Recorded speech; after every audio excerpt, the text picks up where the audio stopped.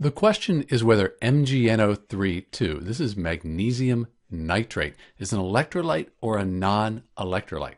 So our definition for an electrolyte, that's a substance that dissolves in water or another polar solvent, produces ions, and the ions, it allows the solution to conduct electricity. So for magnesium nitrate, we have magnesium, that's a metal. Then we have the nitrate ion, this NO3. This is a group of nonmetals. So we have a metal and nonmetals. This is going to be an ionic compound. So if it dissolves, if it's soluble, it'll produce ions. If you know your solubility rules, compounds that have nitrates in them are very soluble. So when we put this in water, it'll dissolve, dissociate into its ions.